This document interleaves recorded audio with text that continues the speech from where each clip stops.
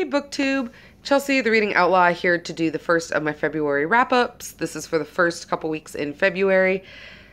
I gotta tell you guys, February has been a bit of an odd month. I've had one or two like pretty good reads, one really stellar read, and then a whole handful of like not so good stuff. So starting at the top, my favorite book of the month and probably one of my favorite reads of the year so far is The Lies of Locke Lamora by Scott Lynch. This is a fantasy book written about a group called the Gentleman Bastards. It's the first in the Gentleman Bastards series. They are a group of thieves and con artists, you know, young adult men who are, you know, all orphans raised together, and they just have capers and adventures, and things go wrong and things go right. And this book was just, it's so stunningly written, in addition to being a lot of fun. And it's been a long time since I've read a book that was such a good balance of both pacing and character development, and also had kind of this lyricism in the writing style to keep you so deeply engaged. It was one of those books that as I was turning the pages, I was just so, like, every time I turned a page, there was kind of this voice in the back of my head that was like, I'm so glad that there's like 2 more books after this, and then a 4th one being published hopefully soon. The published date still isn't known, but we're hoping it's sometime in 2016, like we being the like people who enjoy Scott Lynch's books, but it's like nothing's known about it yet. But I am so glad that I have the next 2 to read. I'm trying to kind of restrain myself and not immediately jump into those because I have so many other things that I'm trying to get through this month. And then, as you will have seen in my last video, we have the BookTube SFF Awards coming up soon, but I definitely know that that's going to be one of those series that I'm just going to like knock out this year.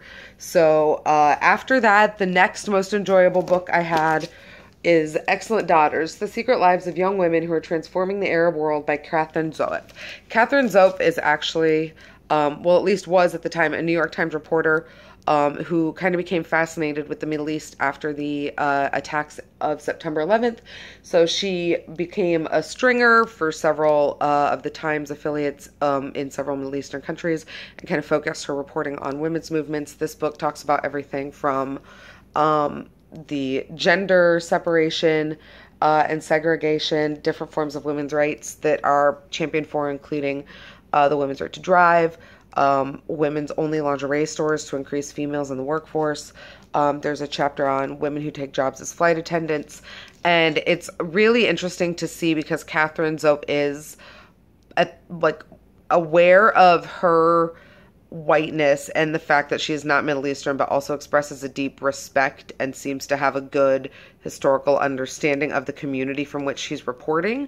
So it makes a really good representation from an outsider's perspective, but it's also clear that it's not the like, what am I trying to say? It's not the story of these women from the perspective of somebody who could be considered one of these women, if that makes sense. But it's very thoroughly researched. I pulled several books from the bibliography at the back. It's slim. And if you're looking for kind of a good book on feminism and Islam and gender in the Middle East, this would probably be a good one to check out.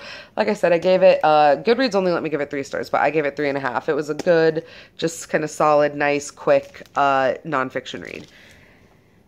And then after that, we start getting into some different territory. So I had to DNF. Well, okay, before we get to the DNFs, I will say I started Tell Me Again How a Crush Should Feel by Sarah Farizen.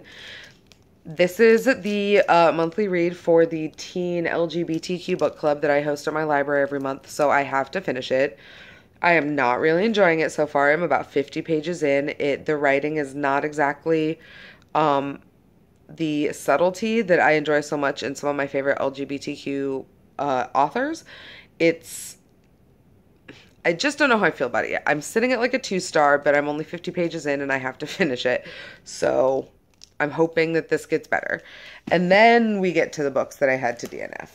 I DNF'd The Book of Strange New Things by Michelle Faber. It's not that I did not like this book. This book is incredibly well written. It's just incredibly long. I think my problems had to do mostly with the pacing and the fact that the characters for me didn't develop enough, not quickly enough, but in pace enough with the story to be as satisfying as I wanted it to be. And I really loved the concept of this book when I heard about it. And I've heard so many good things from so many people. So I fully acknowledge that this is one of those things where I am going against the grain of like common belief about this book. But I think my thing for this is just that I didn't feel anything to it one way or the other. I didn't love it.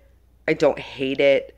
I just would pick it up and be reading it and be like, okay, that's fun. But then when I put it down, I would feel like no necessarily like compunction to pick it back up again. I got about 300 pages into it and I just wasn't like nothing was changing, nothing was really happening for me. So I just kind of had to put it down. I'm thinking I may go back to it later. I'm thinking it maybe just be a timing thing because there's been other stuff going on in February that's just kind of, I think, thrown me off just life in general. You know, you have every one of those moments. So, but for now, I had to put that aside. I also had to DNF The Tale of the Dueling Neurosurgeons. The human brain is revealed by true stories of trauma, madness, and recovery. Not because it's a bad book, but because I could not stand the narrator, and I think this is one of those books that would just work better in print. They're like rebus puzzles at the beginning of every chapter and lots of diagrams. It's a science book and it's a neuroscience book, so part of me feels like I probably should have anticipated that, but my main problem with it was just that I did not care for the narrator. I was listening to it in my car, which means that I can't speed up the narration, so it's even more, like I'm even more sensitive to it than I usually am, because for me, for some reason, usually if I don't like a narration at normal speed, I can speed it up and that helps or fixes the problem. But I can't do that in my car, so I had to put this one down, and I'm hoping to pick up the print book of it, but I just did not like the audiobook. So instead, I picked up, and I'm really enjoying so far, The Family Romanov, Murder, Rebellion, and the Fall of Imperial Russia by Candace Fleming.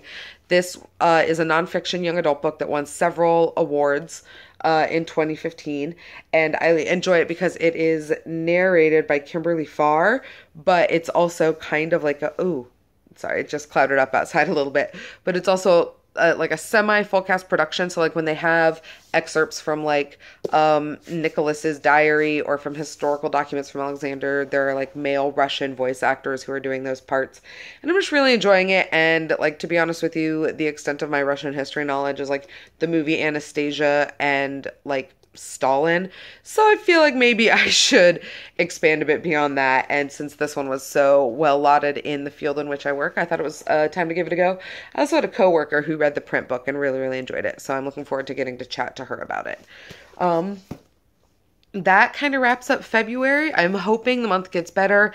Now that I've DNF'd a couple of things and finished a couple other things, I have a couple pretty good size gaps and openings in my reading. So I'm excited to just kind of pick up some things and hope that I come across something better.